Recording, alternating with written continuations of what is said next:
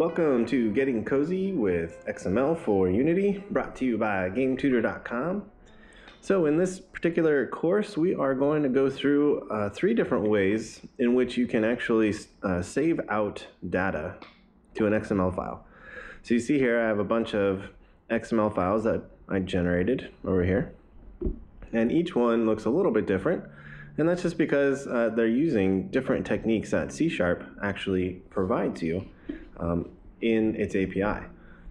So we're going to walk through some of those ways. So we're going to look at how to use the XML document, how to use XML writer and reader, and then how to use the XML serializer and deserializer to save out objects or classes. All right, so without further ado, let's get going.